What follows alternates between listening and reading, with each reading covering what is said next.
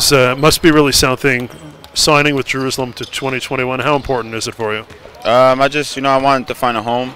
I'm 30 now. I've been all over the country, all over Europe. So I wanted to kind of find that one place to stay a few years and develop some relationships. And this basketball thing doesn't end, it's not for my whole life. So I wanted to build some things, and I feel like this is one of the best places to do it. What makes Jerusalem the team so special, and what makes Jerusalem the city so special? I mean, we have a great group of guys on this team.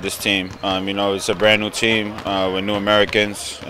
We still have the same Israelis, but new Americans. And just, from day one, we came together, and we had our own goals, and then we became a team, and we starting to achieve it. And the fans are amazing.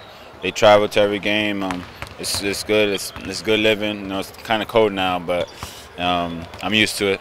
What have you seen from the city itself, and what are the unique factors that the city has that you've really fell in love with? Just the support. I mean, they have that support. We lost only a few handful games this season, but when we did lose, they're right there with us. Sometimes it can be bad, between the team and the fans. So. But I mean, we have seen good feedback. It's a long season, but we have to. It's coming down to a clutch time in our season. The cup is coming up soon, so we have a lot of things to accomplish. 10 years ago, if somebody would have said you're going to be in Jerusalem right now, what would have you told them? 10 years from now, 10 years ago, I probably have laughed in your face and be like, "There's no way I'll be a professional basketball player."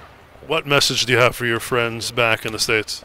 I just want to appreciate you guys. They support me heavily. My phone going off right now, crazy. But yeah, they support me. They watch games, and they're definitely happy for me, and I'm happy that they're happy. Congratulations. Yeah, thank you, man. Appreciate it.